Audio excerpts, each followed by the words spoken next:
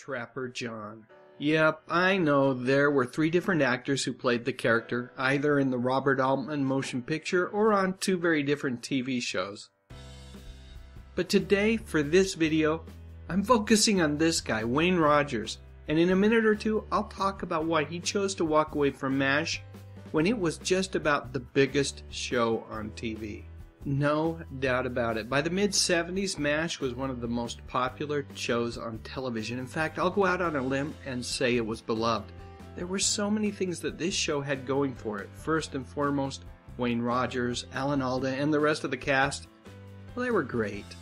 But it was more than just that. The creative team, led by Larry Gelbart, were top-notch as well. And because of all of those wonderful ingredients that went into the making of this wonderful TV show, it became one of the most successful comedy series in the history of American television. And Wayne Rogers had a big part in that success early on. But then McLean Stevenson decided to leave the show after the end of the 3rd season. I remember his final episode well, and if you're a fan of m.a.s.h., you know why this episode is so memorable. And without doubt, the viewers knew that the character was departing from the show, but Trapper John, well, he just kind of disappeared. Of course, Wayne went on to have a great career. He starred with Lynn Redgrave in another successful CBS comedy called House Calls, and like m.a.s.h., it was based on a movie as well. I also fondly remember his appearance on the TV movie I Dream of Jeannie 15 years later, where he replaced Larry Hagman as Jeannie's master, astronaut Tony Nilsson. But as time went on, Wayne seemed less and less interested in his acting career and instead focused on his keen skills in the world of finance. For years he had his own investment company, and he could also be found on Fox Business News for a time with his own show, but for an even longer period as a noted expert and guest. So with all that said, we know that leaving m.a.s.h., well, it wasn't a mistake for Wayne. He followed his heart and it paid off handsomely. But why did Wayne abruptly leave m.a.s.h. after season 3? And I say abruptly because there was no farewell episode, nothing to indicate that the producers had any clue that he was going to leave.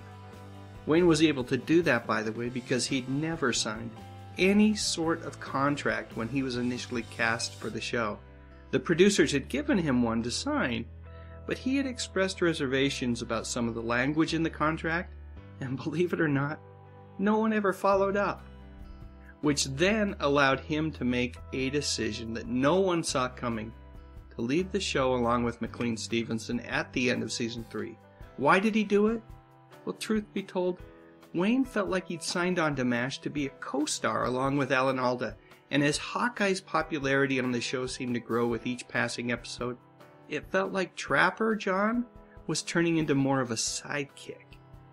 Yep, the stories week after week seemed to focus on Hawkeye instead of Trapper John.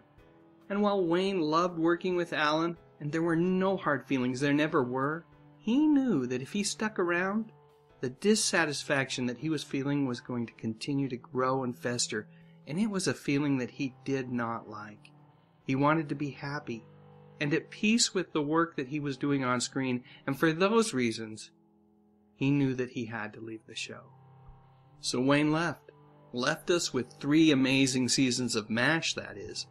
I have a ton of wonderful memories, and I've made a few more videos about m.a.s.h., so I'll post a couple of them right here for you to watch if you'd like. I'd also love for you to share your memories of Wayne Rogers and m.a.s.h. in the comments section. And while you're at it, why not give this video a thumbs up if you enjoyed it? And I would be honored if you would consider subscribing to my channel.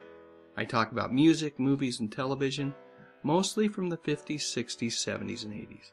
You know, the good stuff. But most importantly, and as always, thank you so much for watching.